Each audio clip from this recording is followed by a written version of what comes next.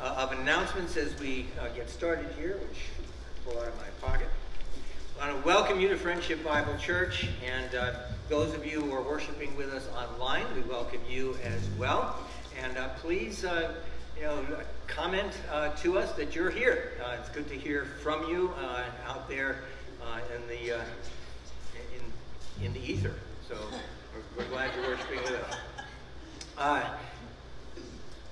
do want to make mention of the fact that as we're continuing our live streaming process, and we are looking to do this now on a permanent basis, we need some people to help us with that, and we have a team that's working on getting some equipment. But we need somebody, or a couple of somebodies, who can actually run the camera, and we got two up here. If this is an area where you might be interested in helping out, please speak to my wife, Lynn. Raise your hand just so they know where you are. And and let her know we want to develop a team other than my wife that we can count on a regular basis. So thank you for that. Deaconesses are meeting right after the service this morning. Just a reminder that on Wednesday nights we have prayer meeting here at 7. Ultimate Frisbee out on the recreation field at 6 for those of you who are fit enough to enjoy that. And on Tuesday nights we have our Bible study Awake, and you can talk to the Stanleys or Smokes about that. So let's see, I think that's all of our announcements. The scripture says in Psalm 68, verse 5, a father to the fatherless, a defender of widows is God in his holy dwelling. The one we have come to worship this morning, the one that we just sang to and will sing to some more this morning, this, by the way, this is not his holy dwelling. You are his holy dwelling. And he is a father to the fatherless. He is a defender of the weak and a defender of the widow, a defender of the orphan. As we come to worship this morning, we come to worship a good and compassionate God. We're going to hear some about how all-powerful he is this morning, but know that he is good and he is compassionate. Heavenly Father, we come into your presence this morning eager to meet with you. And what's mind-blowing to us, or should be, is that you are eager to meet with us. But you are. And we are so grateful, Lord, that you care about those who are defenseless, that you care about those who stand in need of a rescuer. We are all there. And sometimes some of us more than others. We just thank you so much for your great love for us. And we ask, Lord God, as we come together as your people and lift up your name in worship and in praise and in thanksgiving, Lord, that you would be pleased with the offering that we present you, an offering of praise in Jesus' name. Amen. Stand together and worship in song.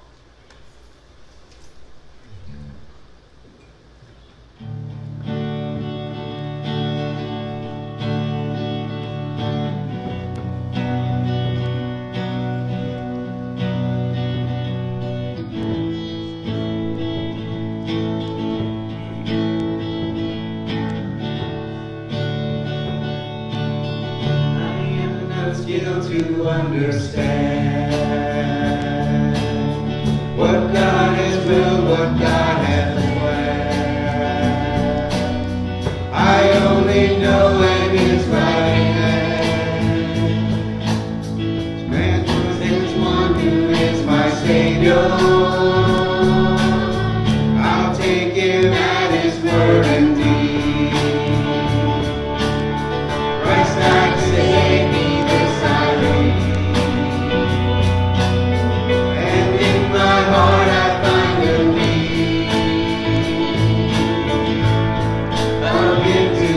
My Savior, that he would lead his place on high and come for sinful men to die. You counsel me, so once did I, before I knew my Savior. My Savior loves, my Savior lives, my Savior's always there. My God, he was, my God, he is, my God, he's always will be. My Savior loves, my Savior lives, my Savior's always there for me.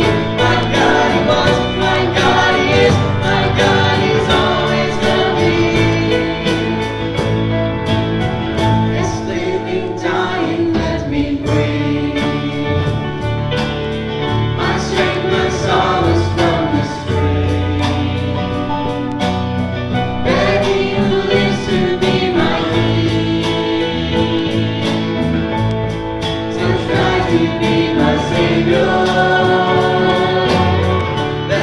would leave his place on high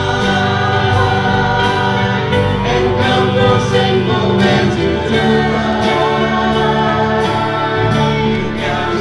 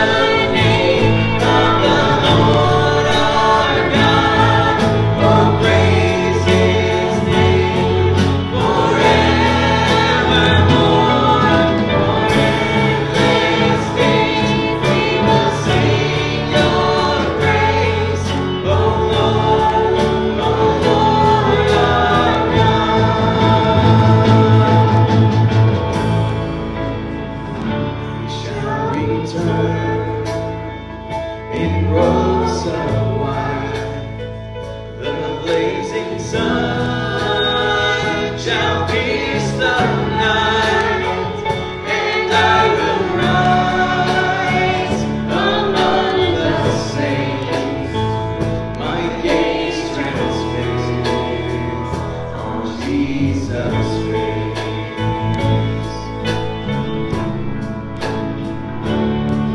Oh, praise the name of the Lord our God. Oh, praise His name forevermore. For endless days we will sing Your praise, O Lord our God. Praise the name of the Lord our God. Oh, praise His name forevermore. For endless days we will sing Your praise, O Lord our God. O Lord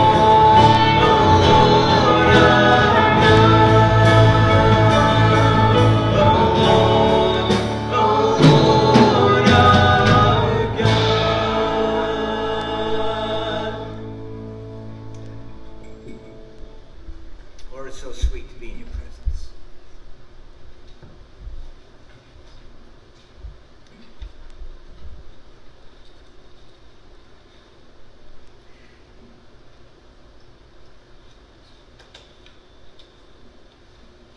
To think that we will,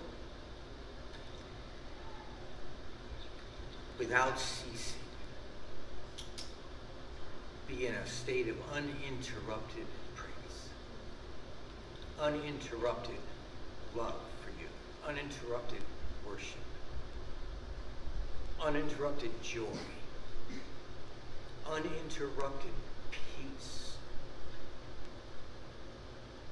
And for all that you have in store for us, for all that you may choose to do with us and through us throughout eternity, whatever kinds of activity, it'll all be bathed in ceaseless praise. Thank you for allowing us a taste this morning. In Jesus' name we pray. Amen. Go ahead and take our seats.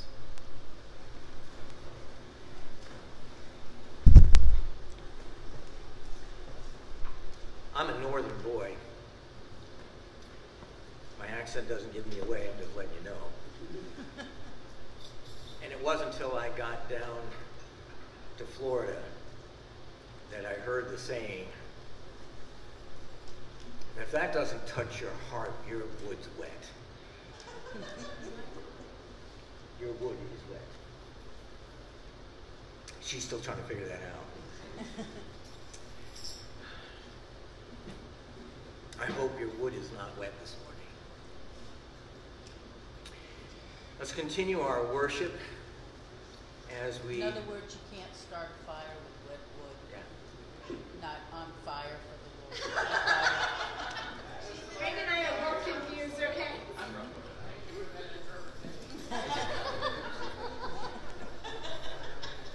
So we're going to continue our worship. I don't know if something's lost in the translation for you folks out there, but trust us, it was a funny moment. We are going to do as we have been doing the past several weeks. This will be a March offering, and we just invite you to come and place your offering in the plate. Please come down the center aisle and turn to your seats along the side aisles. For those of you who desire to support the ministry of Friendship Bible Church as you're worshiping with us online, you can do that and go to Friendship Bible Church, Keystone Heights, Florida, and you'll find a link there where you can donate. You can come by the office if you're local, and you can take care of it there as well. But however you choose to give, this is giving to the Lord and to His wonderful work. It's giving to Him because He has given everything to us. Let's give thanks for this offering. Father, we love you so much, and our love for you is just an overspill of your love for us. It's natural that an in expressing love we give. And so we want to do that. And we pray, Lord, that you would use what your people give for furthering your kingdom, that it would have great impact not only here, but to the farthest reaches of the earth. We ask it in Jesus' name.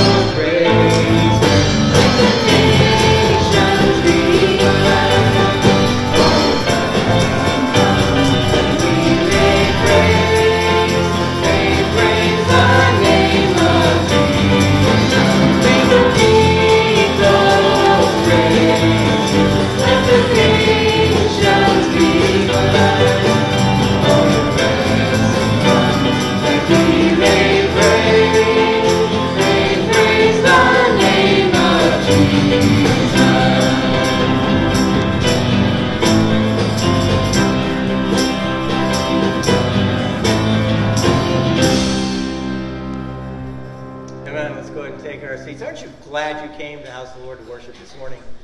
Amen. A couple of things as we go into prayer for you to not only have in your heart and mind as we pray together, but just to kind of keep before you even after we leave this place, as you head home into whatever your busy day and week might look like. One is that we are engaged in planting a church in Gainesville, and Pastor Randy is there. I think Bob and Debbie Britton are with him this morning, and so we want to keep them in prayer.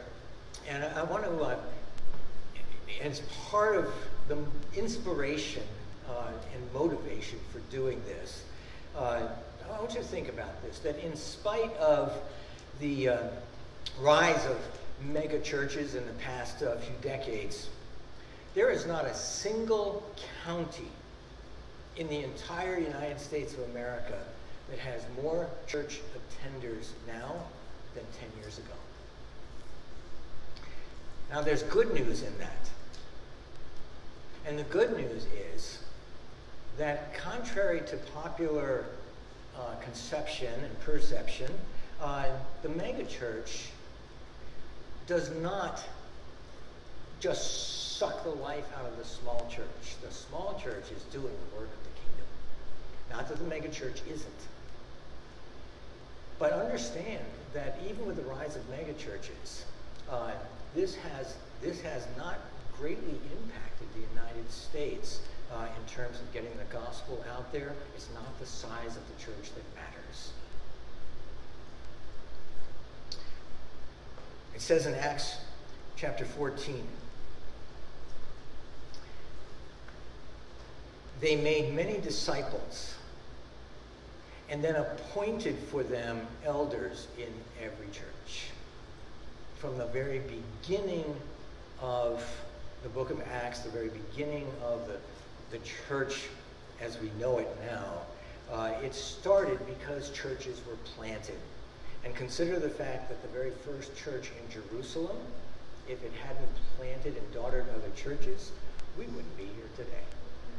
This is biblical, and this is what God is all about. So please pray for Randy and for his church planting team as we go into prayer, and keep that before you. Also, just want our body here to be aware. Lynn's dad is in his last days. He does not have long. We don't know how long. And you've prayed with us for her folks for a long time now. But this is clearly nearing the end. And so please be in prayer for her family, for her parents, and for Lynn herself. She'll be making trips probably more frequently than before. So we just appreciate your prayer support there. Let's see if, oh yes, and Arthur Smith. He and Linda could not be here today and probably won't be here for a couple of weeks.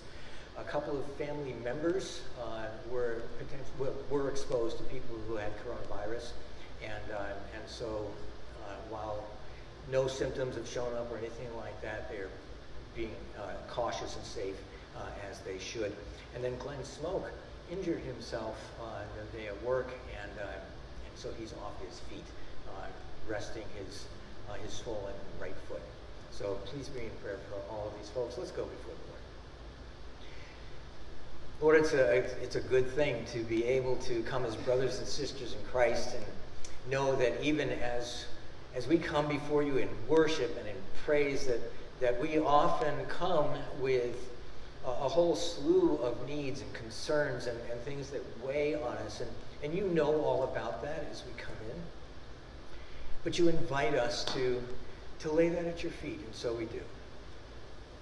We willingly do, because we know that while we play the game sometimes of thinking that we've got everything under control, the reality is we don't. Only you have everything under control.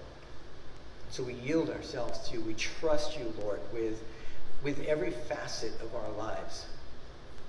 And especially, Lord, when those times come where life seems wrenched out of control and we're thrown for a loop, all the more, Lord, we turn to you. We thank you that nothing takes you by surprise. And that as we have been reminding ourselves from your word, all things work together for good for those who love you and are called according to your purpose. So thank you, Lord. Thank you for inviting us. Thank you for hearing us. Thank you for knowing before we even ask what's on our hearts. Thank you, Lord, that you desire this conversation with people. And Lord, as I stand here before you, on behalf of the body, I know there are people here who have things hidden deep inside that, for whatever reason, they keep to themselves, but they are glad to have you poke around those areas. And so, Lord God, we invite you to come. We hold nothing back from you, not that we could, but we just remove all barriers, all pretense. And we invite you, Lord, just to search us, to know us inside and out, everything there is to know about us. And Lord, if there's anything there that is unpleasing, unacceptable to you, we say, clean us out, Lord God. Just we repent of that, take it away, clean us out. That we might be pure and holy, clean vessels for you to use. Unhampered, unhindered. I pray, Lord, that you would meet us here in this place. You've already been doing that. We thank you for that. As we open your word, I pray, God, that you would speak to us through it. This is your word. It's not the opinion of man. And I pray, Lord, that you would protect me in the process from inserting anything of me. I just want to be your vessel. So, Lord, we open ourselves to you. In Jesus' name. Amen.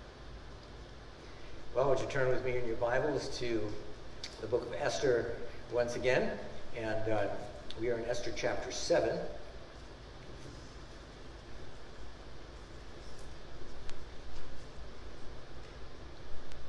And for those of you who, just a reminder, I don't think I said this before, and hopefully most of you know this, but for the sake of those who may be new, if you're worshiping with us today and you have a phone, an electronic device that connects to the internet via Wi-Fi, please do put it on airplane mode or turn it off, which I neglected to do, so I'm going to do that right now.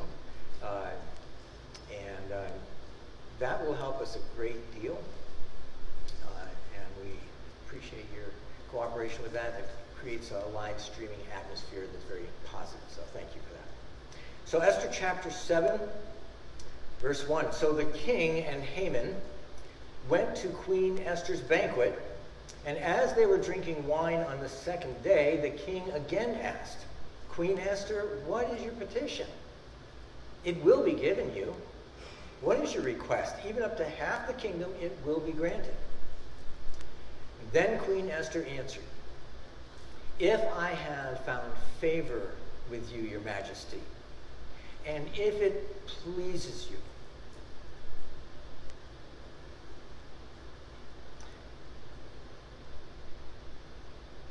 grant me my life. This is my petition. And spare my people. This is my request. For I and my people have been sold to be destroyed, killed, and annihilated. Now listen to this. She says, if we had merely been sold as male and female slaves, I would have kept quiet. Because no such distress would justify disturbing the king. King Xerxes asked Queen Esther, who is he? Where is he, the man who has dared to do such a thing? Esther said, an adversary, an enemy. This vile Haman. Then Haman was terrified before the king and queen. The king got up in a rage, left his wine, and went out into the palace garden. But Haman, realizing that the king had already decided his fate, stayed behind to beg Queen Esther for his life. Just as the king returned from the palace garden to the banquet hall, Haman was falling on the couch where Esther was reclining, and the king exclaimed, will he even molest the queen while she is with me in the house? As soon as the word left the king's mouth, they covered Haman's face. And then Harbona, one of the eunuchs attending the king, said, a pole reaching to a height of 50 cubits stands by Haman's house. He had set it up for Mordecai, who spoke up to help the king. And the king said, impale him on it. So they impaled Haman on the pole he had set up for Mordecai. And then the king's fury subsided. Before we take a closer look at Esther chapter 7, listen to this descriptive passage about Judgment Day in the book of Revelation. Revelation 20, beginning with verse 11. This is the Apostle John on the island of Patmos, and he says, then I saw a great white throne and him who was seated on it. The earth and the heavens fled from his presence. There was no place for them. And I saw the dead, great and small, standing before the throne, and books were opened. Another book was opened, which is the book of life. The dead were judged according to what they had done as recorded in the books.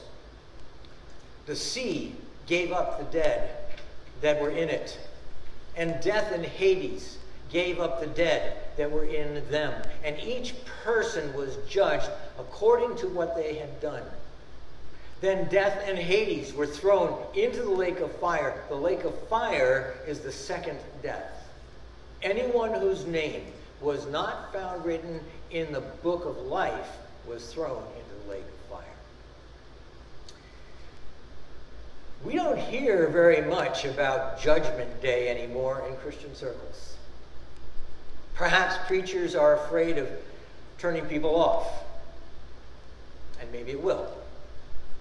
Although that never seemed to be a deciding factor for Jesus. The truth is, Judgment Day is a reality.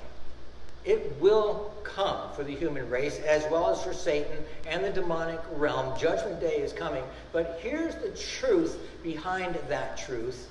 Judgment Day is a part of the gospel we are to proclaim. Judgment Day is actually good news. It's good news.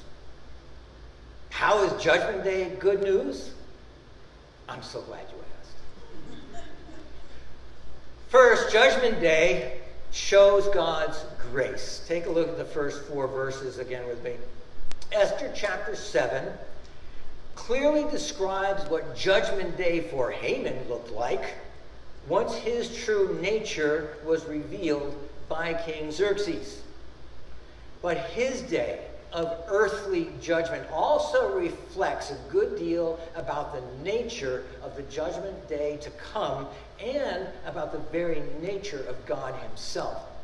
Specifically, it highlights God's grace.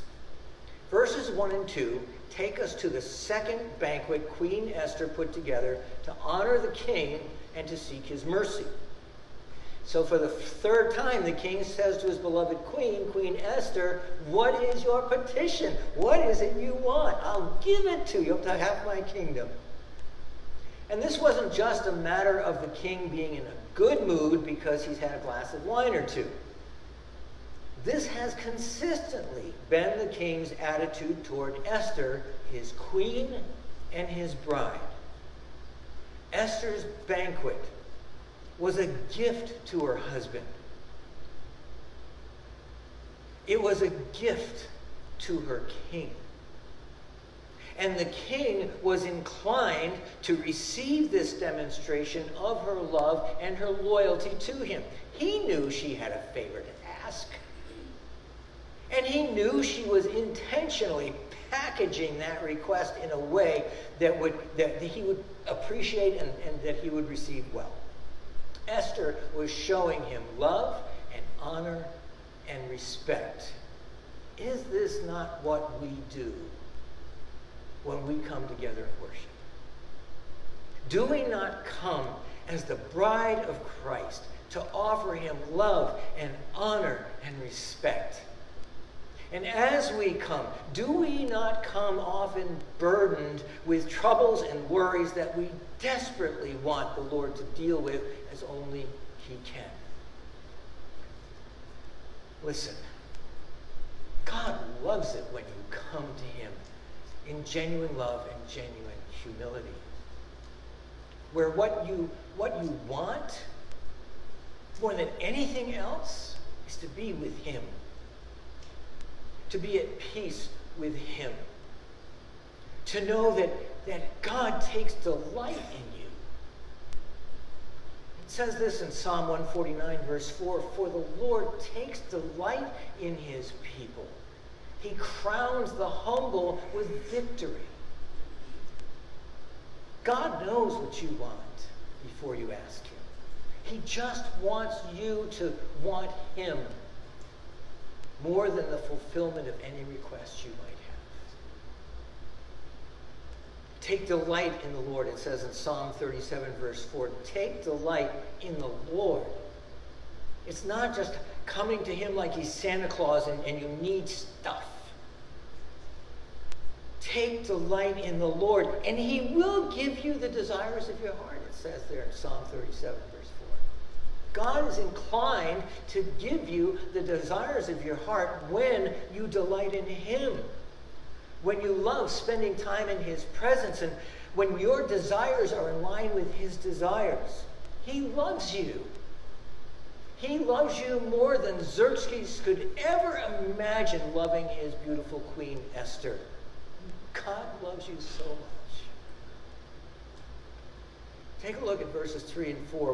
When the king asks Esther for the third time, "What is your request?" there in verse 3. Esther makes it clear. She understands that if the king grants her request, it is purely an act of grace on his part. He owes her nothing, and she owes him everything. That's why she says, "If I have found favor with you, your majesty." And she says, "And if it pleases you." You know, the word translated favor here, it means the same thing as grace. An undeserved gift. She uses the word favor in much the same way that we would request something as a favor of someone, just by phrasing it that way. Can you do me a favor? We're stating that we understand that there's no obligation on their part to grant that request. But Esther takes it even a step further. A more literal translation of the Hebrew here reads, "If your eyes see me through grace." Or you could put it this way, if you look at me through grace. In other words, she is counting on the king, seeing her in his presence the same way she sees herself. It's totally undeserving of being there. She stands in his presence by his grace, and she makes her request dependent upon his grace. For you who are followers of Jesus Christ, this is your position before God at the day of judgment. You are already in his presence, and you are there by his grace. Do you believe that? Do you understand that? You are already in his presence, and you're there by his grace. And not only that, but like Esther, you are at the king's table as his friend and as his bride. You will not stand before God at judgment day awaiting judgment. You will stand with God in Christ Jesus as the bride of Christ, participating in judgment on those who, like Haman, have rebelled against the King of the universe. The Apostle Paul put it this way in 1 Corinthians 6, 2 and 3. "Or do you not know that the Lord's people will judge the world? And if you are to judge the world, are you not competent to judge trivial cases? Do you not know we will judge angels," he says. "How much more the things of this life?" As a follower of Jesus Christ, We have been saved from God's judgment. When you talk about getting saved, well, that's a huge part of what you've been saved from, God's judgment. Jesus was judged by God in your place. And you've been saved by his grace. And you will stand with God on Judgment Day because of his grace as judgment falls on those who have rejected God's right to rule their lives in the universe.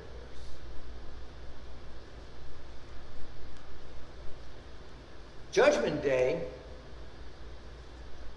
shows God's righteousness, not only his grace, but it shows his righteousness. Having entrusted her life and her future entirely to the king's love and the king's grace, Esther finally states her request in verses 3 and 4. What does she ask for? If it pleases you, grant me my life. That's my petition. And spare my people. That's my request. I've been sold. My people have been sold to be destroyed and killed and annihilated. I wouldn't even bother you, king, if we'd just been sold to be slaves.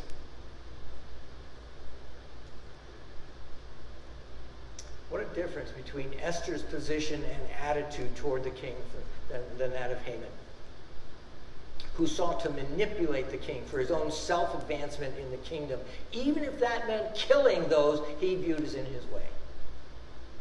The very nature of Esther's request lit a flame of righteous indignation and wrath in the king. Who would even dare to threaten the life of his beloved queen?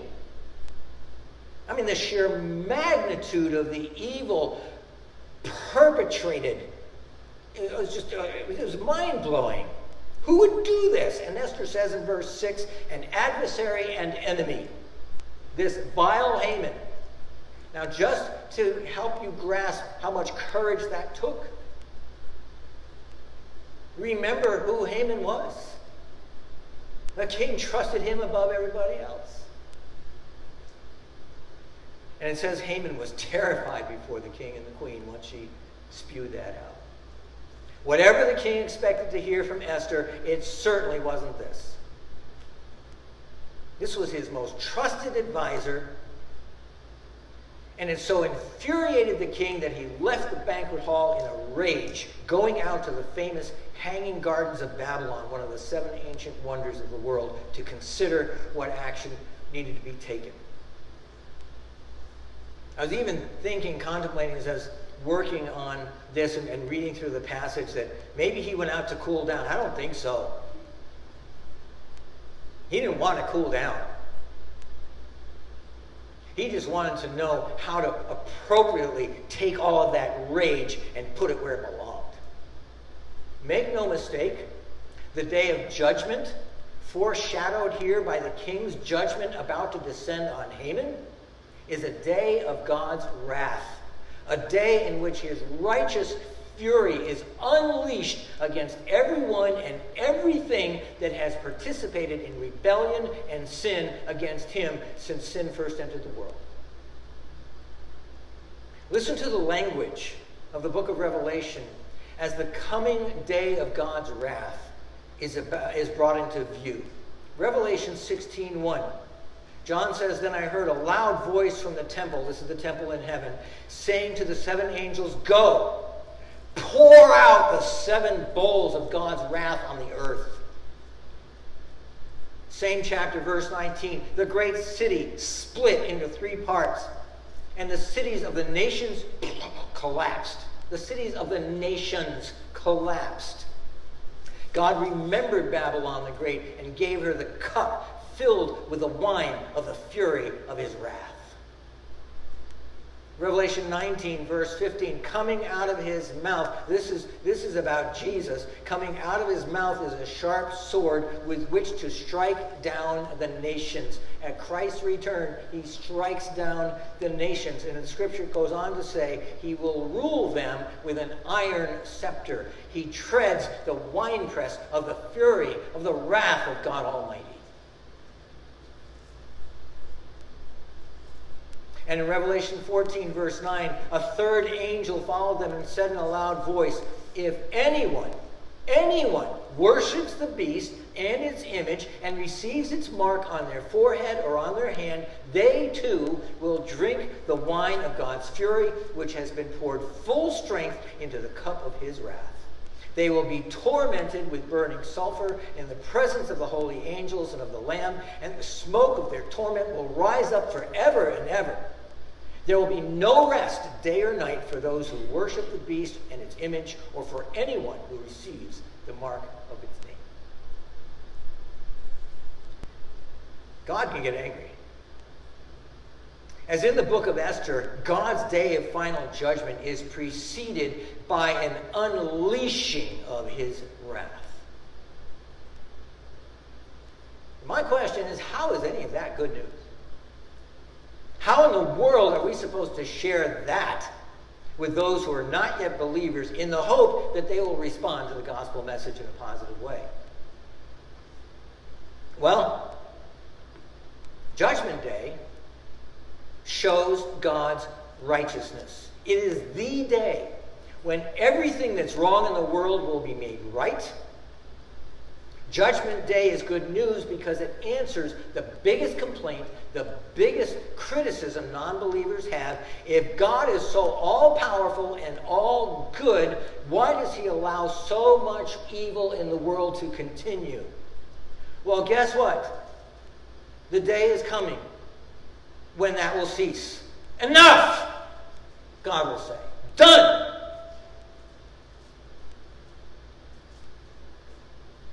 And he will eradicate every last vestige, every last memory, every last shadow of sin and an evil and all that it has done in his creation. It'll be gone forever.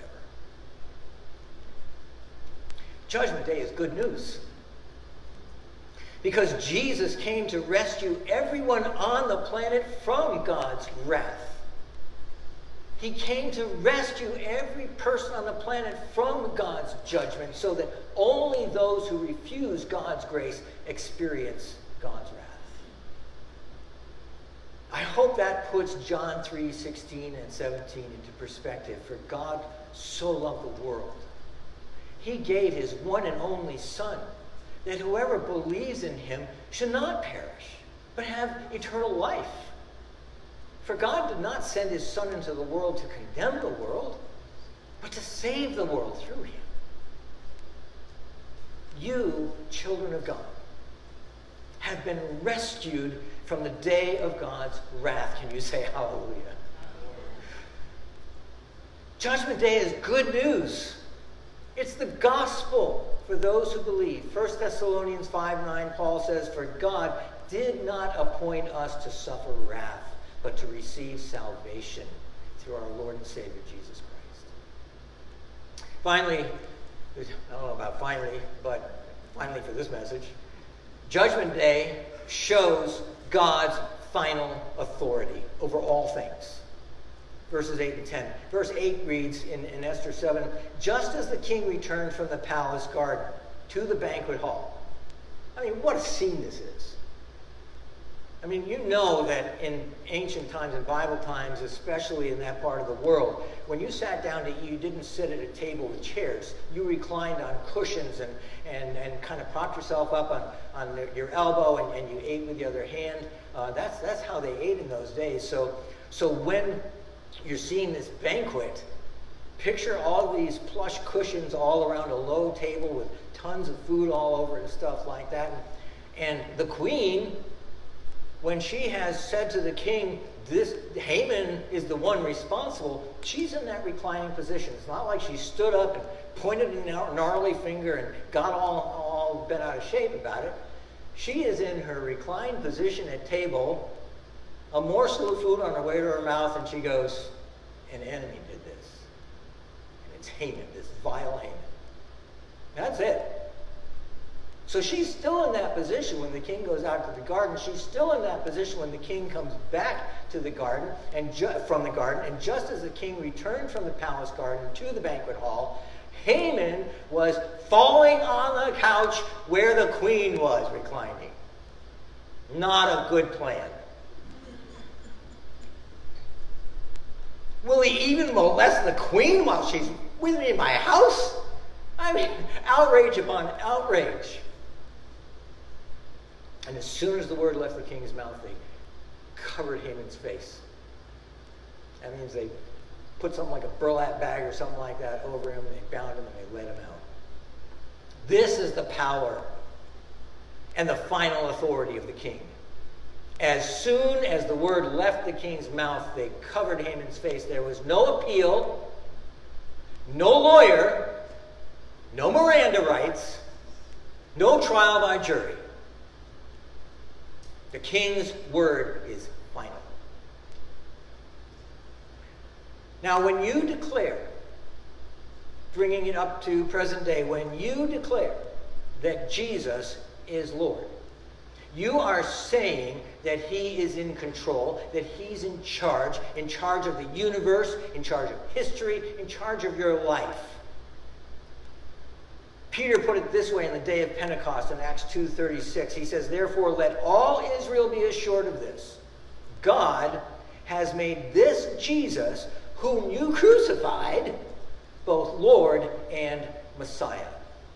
Or as we would say, both Lord and Christ.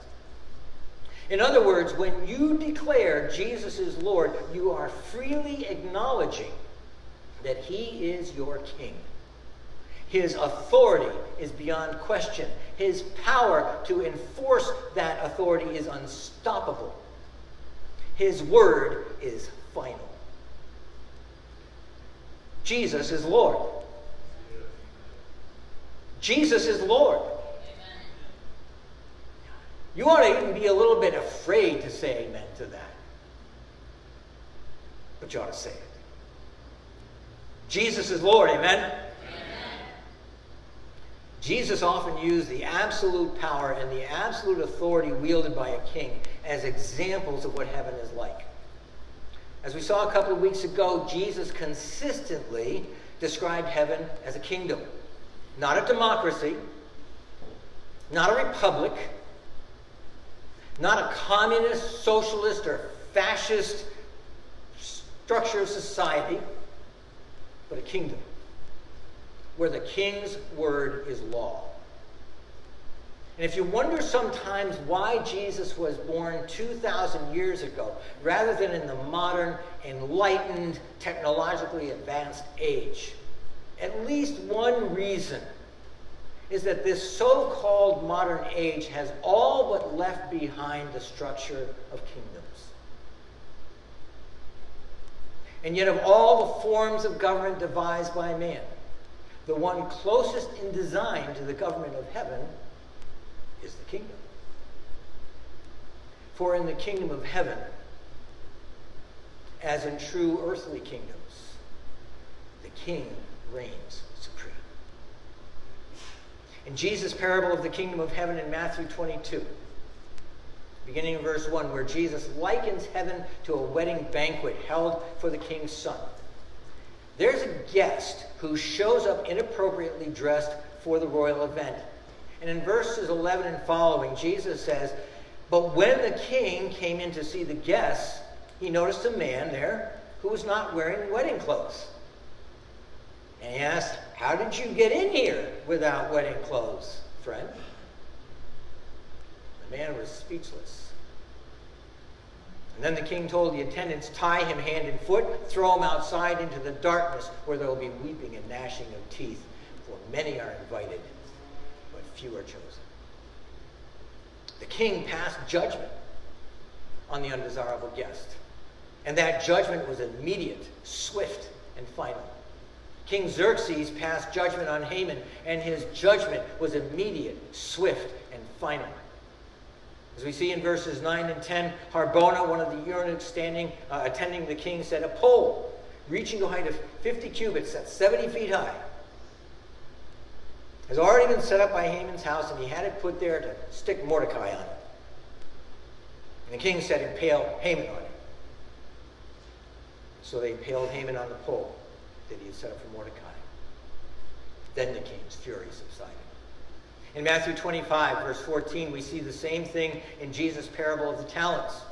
That's the bags of gold that were entrusted to servants by their master when he went away on a journey. This is a master-slave scenario, where the master, like a king, has total authority over the slave.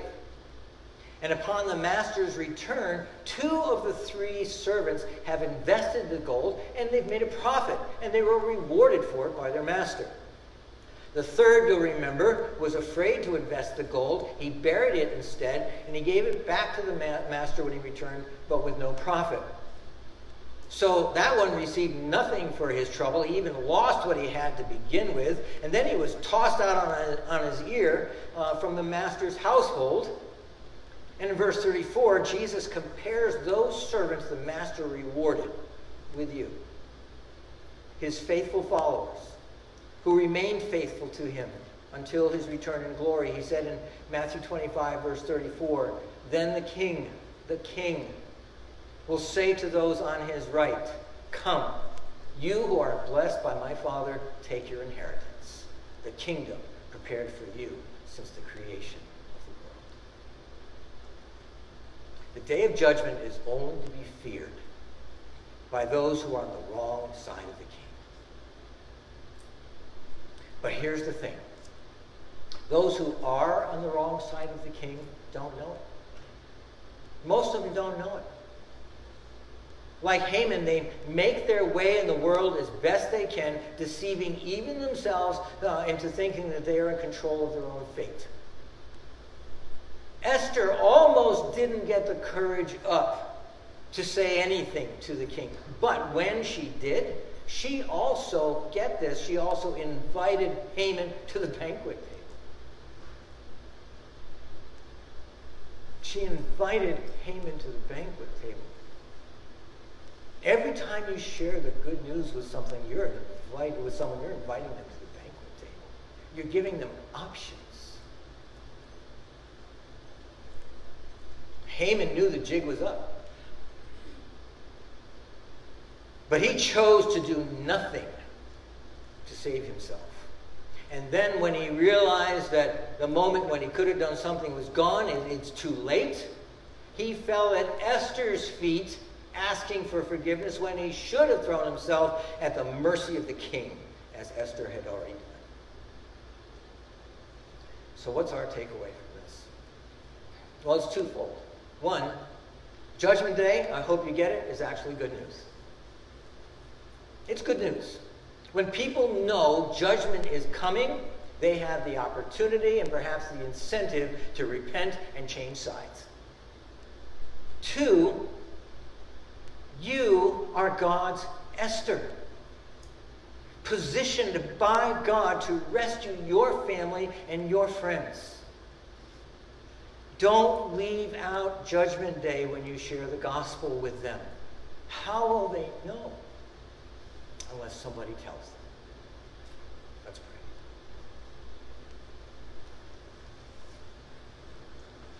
Lord, these are sobering things. But they consistently, continually turn us to your grace and to your righteousness and to your sovereignty as King. You are a good God. You are so good. You will not let evil stand forever. And we thank you for that. And I pray, Lord God, that as we leave this place, we might be further emboldened by your Spirit and by your word to share the good news with those who need to hear it most. And to use every possible example we have in life and in your word to share with them just how good you are, how gracious you are, and that you are King, and your word is final. In Jesus' name I pray. Amen. Take a breath. Get ready to praise the Lord. Let's stand together. Inhale. That's a lot to kind of take in. Give it out in praise and worship.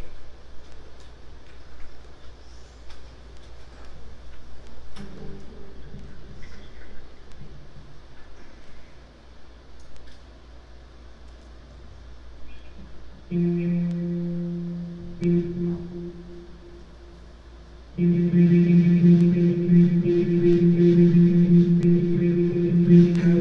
a hallelujah in the presence of my enemies. I raise a hallelujah louder than the unbelief. I raise a hallelujah. My weapon is a melody. I raise up hallelujah. A heaven comes to fight for me. I'm gonna sing in the middle of the storm. Louder and louder, you're gonna hear my praises roar. Up from the ashes, hope will arise. Death is defeated, the King is alive.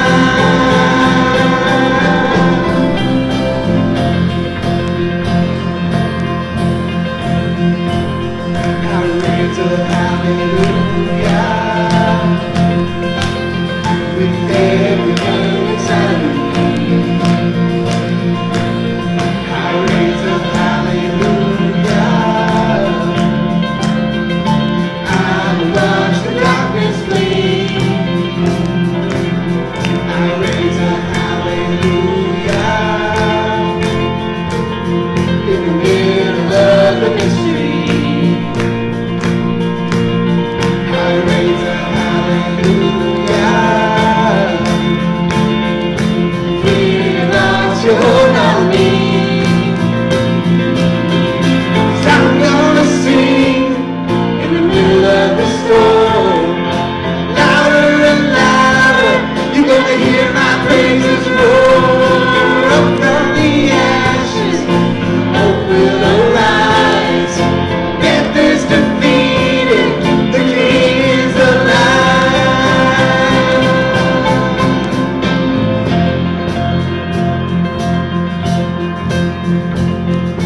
Sing a little louder. Sing a little louder. Sing a little louder. Go sing a little louder. Sing a little louder. In the presence of my enemies, Sing a little louder. louder than the unbelief. Sing a little louder. My weapon is a melody. Go sing a little louder. Heaven comes to fight for me. Sing a little louder. In the presence of my enemies, Sing a little louder. louder than the unbelief. Sing a little louder. My weapon is a melody. Go sing a little louder. Heaven comes to fight for me. Go sing a little louder. 'Cause I'm gonna sing in the middle of the storm. Louder and louder, you're gonna hear my praises roar. Up from the ashes, hope will arise. Death is defeated, the King is alive. I raise a hallelujah. I raise a hallelujah.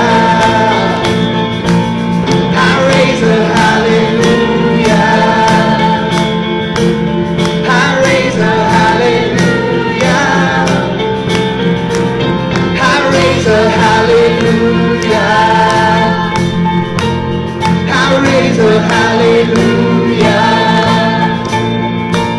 I raise a hallelujah. I raise a hallelujah. 'Cause I'm gonna sing in the middle of the storm. Louder and louder, you're gonna hear my praises roar. Up from the ashes, hope will arise. Death is defeated, the